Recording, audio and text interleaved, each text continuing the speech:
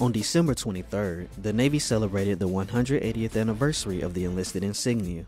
Before 1833, there was no physical way to tell the difference between officers and non-officers aboard ships. In those times, petty officer was a title, not a rank, and they were handpicked by a ship's captain when he needed a job completed. In 1841, petty officers began wearing an eagle perched on an anchor on their sleeve. All petty officers wore the same insignia until rating badges were created in 1866. First, second, and third class petty officer ranks were formed in 1885. The petty officer insignia worn today came about in 1894 when the Navy established the chief petty officer rank with 3 chevrons with an arc and eagle. Today, enlisted sailors wear rating badges only on their left sleeve to show their rank and job field, and there are 56 ratings in the Navy. For more information, visit the Naval History and Heritage Command website.